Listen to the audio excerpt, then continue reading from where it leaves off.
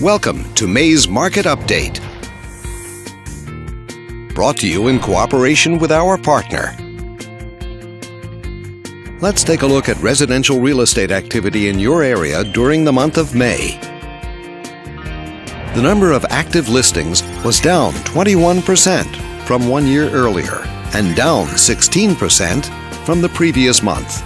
This smaller inventory means that buyers who waited to buy may have had a smaller selection to choose from.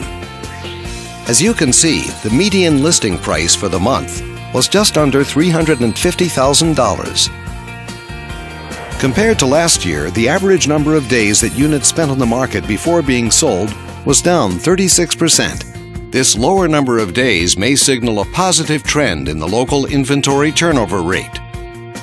The median sale price was just under $300,000.